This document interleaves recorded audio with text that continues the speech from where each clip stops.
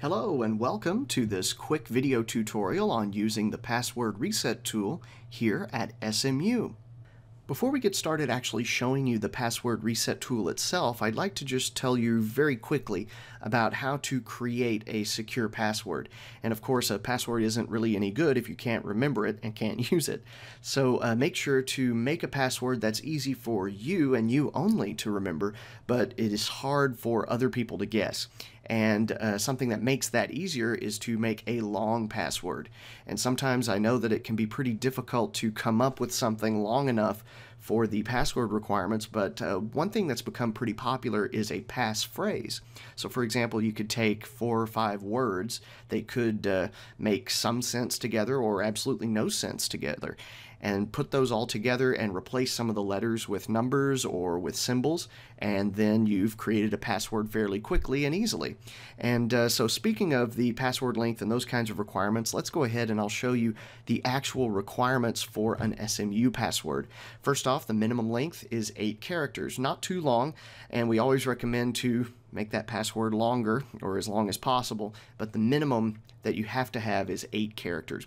And that password must contain 3 out of these 4 items I have up on the screen. So uppercase letters, lowercase letters, numbers, as well as non-alphanumeric symbols like the pound sign, exclamation points, things like that. Also, another requirement is that the password cannot contain your name. That goes for your entire name, as well as just your first name or your last name. That, of course, can be easily guessed if somebody really wanted to get into your account specifically. So, of course, we do not accept those as legitimate passwords. And also, the last requirement here, you cannot reuse the 10 previous passwords that you have used. Now, I know this sounds like a pain, but it's the most secure way to keep passwords current, as well as keep them always unique. Because if somebody uses the same password over and over, even if you are prompted to change it every 6 months like we do here at SMU, people can more easily figure out the password, especially if you've had it for, let's say, 10, 15 years. So always make sure that it's different each time. And so now you know some of the basic requirements for an SMU password, and so let me show you the URL that you can go to anywhere that you currently are to reset your password, and that is pwreset.smu.edu. So what you can do is log into this address from anywhere and go ahead and select one of the reset options, which we'll go over here in a bit, and then reset your password. And here is how to do that. So here we are at the actual password reset tool, and that is again at pwreset.smu.edu.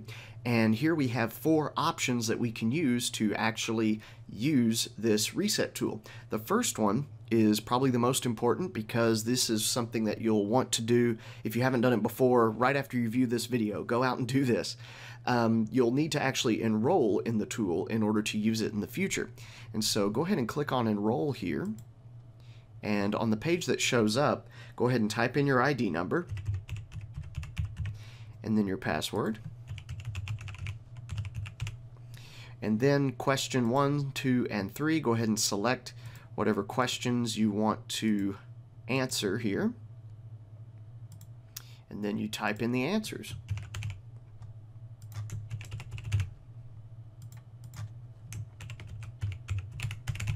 All right, and so once you've selected those questions and the answers, go ahead and click on next, and that will enroll you in the reset tool. But let me go ahead and click cancel here because I want to show you what that allows you to do. Once you've created these questions, you'll go ahead and click on reset right here, and then you'll enter your SMU ID and click next. Once you enter your ID number and click next, it will then answer, or ask rather, the questions that you've created, and then you will answer them, and that will allow you to change your password. This is the option that you will use if you have completely forgotten your password, you don't know what it is, and you'll need to go through here and enter your ID number, then answer the questions you've created, and then it will allow you to create a brand new password. But let me click on cancel here to take you to the other 2 options. The other two include unlock, which is used if you know your password, you know it's correct, but for some reason your account just isn't letting you log in. A common reason for this is that maybe you've just changed your password and you have that password saved perhaps on your cell phone to connect to Prunanet or some other service like SMU email. So if you do have the old password still saved on any other device, if it tries to log in too many times in a period of time, it will lock out your account as a security measure. So you will have to come here to the password reset tool and unlock your account, and you'll do that by answering your security questions as well.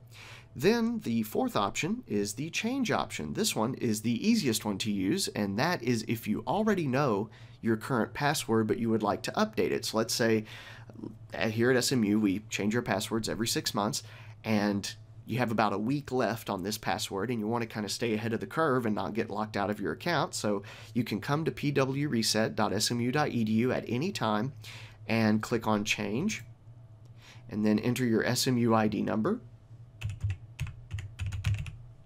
Then click next, and then it will have you type in your old password that you know, and then you will have to create a new password. And again, remember, you have to make it a different password from the one that you're currently using. So you'll enter the old one, enter the new one twice to confirm, click next, and then your password is updated. Simple as that.